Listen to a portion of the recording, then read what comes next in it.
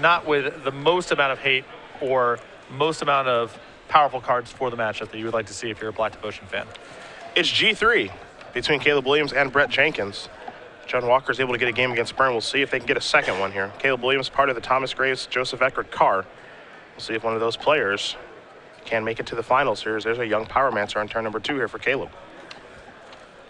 So the creature elements of this deck are pretty easy for John Walkers to handle. They have a ton of removal, good blockers too. It's the burn side of the deck that's trouble. Yep. There's a Magma Spray. Take care of that young Pyromancer. Williams does have a third land, Sacred Foundry. It's going to come into play untapped.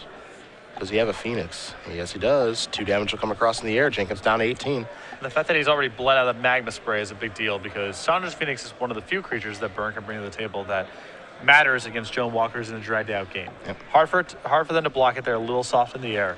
And of course, it can come back over and over again. Llanowar Waste is land number 3 here for Jenkins, so his mana base is a touch painful. And that is the only Magma Spray in this list. There's 2 copies of Anger of the Gods. Remains to be seen if Brett brought those in because they're not that great against Burn.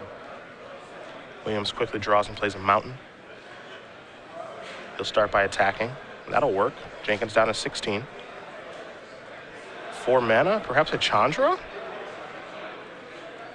Absolutely. The Pyromaster is going to come in, going to go upstairs. Jenkins down to 15. And going ultimate with Chandra, definitely something that can come up in these games. Good in this deck, that's for sure. Llanowar Waste number 3. Yikes. That's bad news for Brett. All sorts of trouble. It is a foil one, though. There's that. I bet Brett wish he drew something else. It is nice to have your foil Llanowar Waste or what have you, but I think he knows he's in some serious trouble now because Williams is now coming from 2 different angles.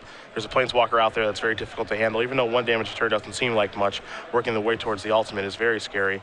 And then Chandra's Phoenix is just continually coming across, and as you mentioned, only 1 Magma Spray in the list. It's an attack for 2. And Chandra ultimate is game over. Oh, yeah. There's so many 4 damage spells in this deck now that it's going to be 12, and when it's not 12, it's 9. There's a shot going upstairs. And the reason you see that is because he's going to follow up with Nylon. And just passing the turn back, Will Williams. Jenkins at 10, and he's not doing much of anything. Looks like he may have picked up a Stomping Ground for the turn. Want to play that on tap? That's 2 more life. Yeah. And no help in sight to stop this Chandra. Doesn't look that way. And it's like a ticking time bomb out there. Brett may be able to beat the creatures in play. He may be able to beat the Chandra, but it's going to be real hard to beat both of them.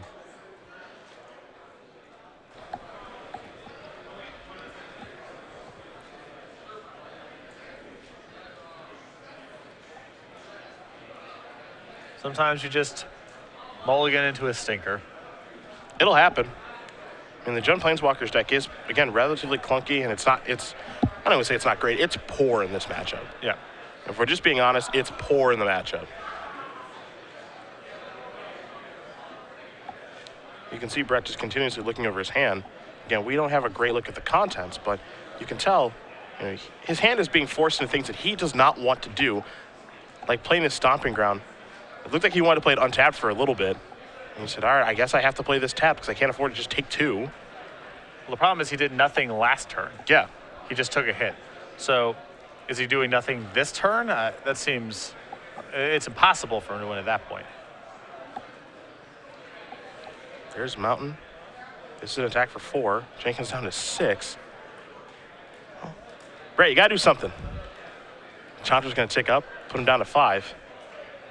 And Caleb is more than happy to just pass the turn back. Jenkins draws a card. Again, consulting the grip. Here's 2, 3, 4. That's a Chandra. That doesn't do too much on this board. And it looks like he's going to tick it up. Maybe Chandra goes after the other Chandra to whittle it down a little bit, but that doesn't even look to be the case. Yeah, and he's just going to extend the hand. He knows he's beat. Can't do much of anything here. Caleb Williams is going to win this match with Brett Jenkins 2-1. And I do think that this is just a great matchup for Byrne. So hard for them to lose. John Walkers can win, but they cannot make it. They cannot miss a step. Yes. If you miss on mana, if you miss a removal spell at a critical point, if you don't close the game out quickly enough, you need to hit all phases of the game at maximum efficiency to be good in the matchup. And Brett didn't even come close to getting to do that there in that third game. That's an ideal pairing if you're Byrne. That's about as good as it gets, honestly. That would be the matchup I was hoping for. Absolutely. Don't know if we're going to have time for our next match here between Tragos and Huckabee. I imagine that those guys are still just kind of, I believe they started game 3 before we can move them over. So I don't know if we'll be able to jump that way, but again, they are in game 3. That's green-white aggro versus black-white mid-range. So